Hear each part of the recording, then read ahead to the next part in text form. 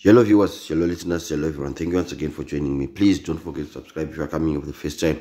If you are regular, just do the usual. Please like and comment and also share our video so that others may just see what we do here. Because what we do, we give you current affairs in real time. So yes, yesterday postal voting started across the length and breadth of the country, and this specific brave police officer that I have here actually voted for Chamisa and even went to the extent of taking a photo and publishing the photo. I must say, ladies and gentlemen, in everything that is being said on postal voting, this is the ballot paper that is being used. It is the ballot paper that got people speaking even about the design.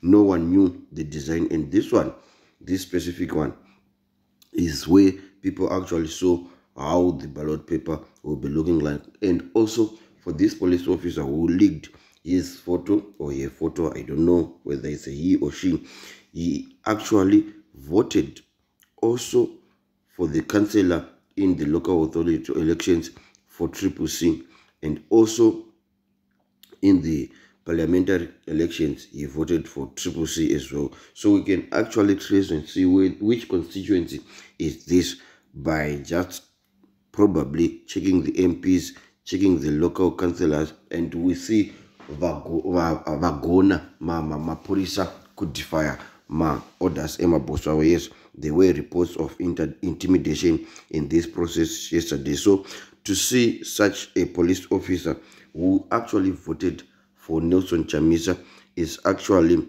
motivational on the part of the CCC and all its members and supporters. Yes, we saw reports, worrying reports of voter intimidation on the process. Is really that there were no agents or observers to monitor the police, to monitor the process.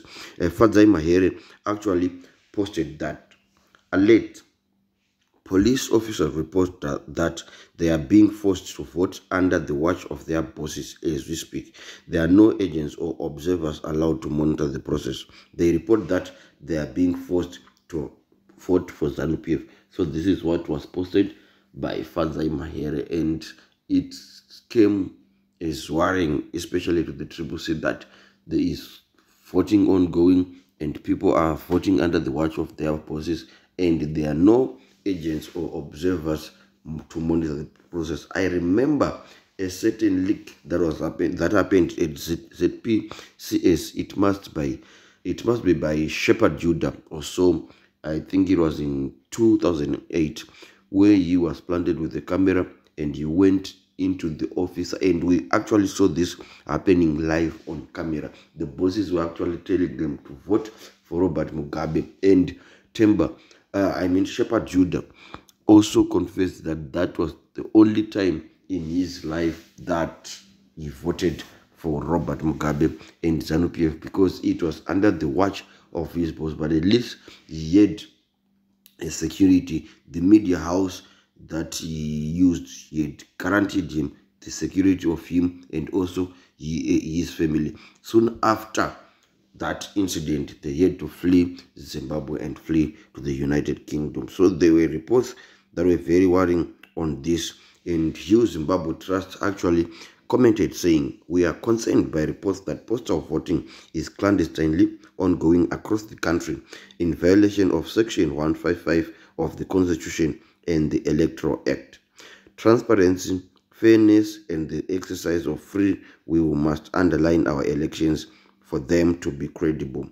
So Hugh Zimbabwe Trust is also an observer in this election, but right now they were posting that they are worried about the ongoing postal voting, which was not monitored, to say the least, which was not being observed. So it is also worrying. Then Mr. Makurawura also posted saying that there is a lot of intimidation at the postal voting center in Masvingo. The officers are given their envelopes, written their names on top of it for the council to presidential candidates. So this is also worrying, if not sickening. If a certain voter is given his envelope marked by the name, This only means that they are threatening you to say we will identify you and tell you whom we have voted for. So it is also a clear rigging tactic to say that those who are given envelopes with their names written on it will know whom we have voted for.